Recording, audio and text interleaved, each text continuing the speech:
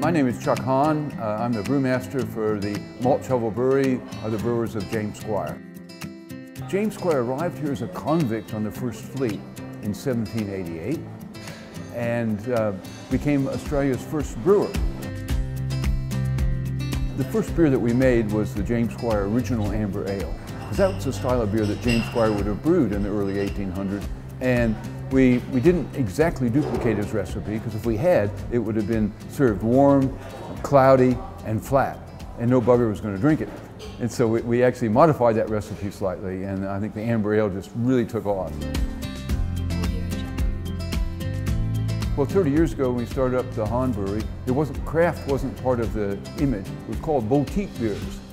And even 10 years after that, almost 20 years ago now, we started up Squires, people were just getting into craft a little bit. All the food shows on TV brought people back to what's in it, how is it cooked?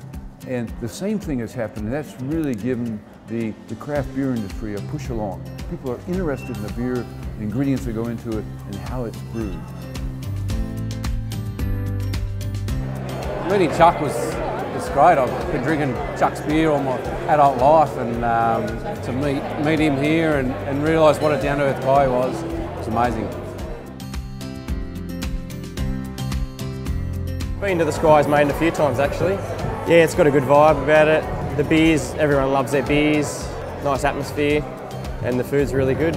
As for honeysuckle, I think everyone knows how good it is. You got the water, the city, it's really happening down here.